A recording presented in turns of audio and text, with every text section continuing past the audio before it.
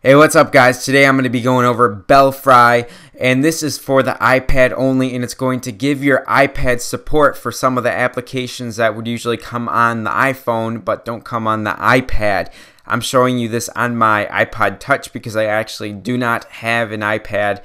But this is going to let you install the clock, calculator, compass, voice memos, stocks, and weather apps on your iPad 1 or 2. And that's pretty cool because if you are an iPad user, you do know that the iPad has lacked those applications. So it's going to be pretty cool that we get the applications back. Apple's just stupid and they didn't want to put it on the iPad. I don't know why.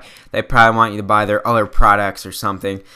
But anyways, guys, sorry for the lack of visual effects. I don't actually have an iPad right now. I was considering buying one, but with the iPad 3 coming out soon, I decided not to.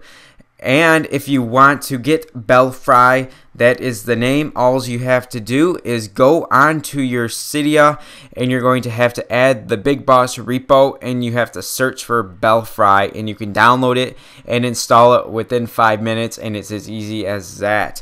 If it is taking a while, then please know that it is a big installation, so it may take over 15 minutes depending on your Wi-Fi network. But anyways, guys, go ahead and download it if you would like. It's out right now.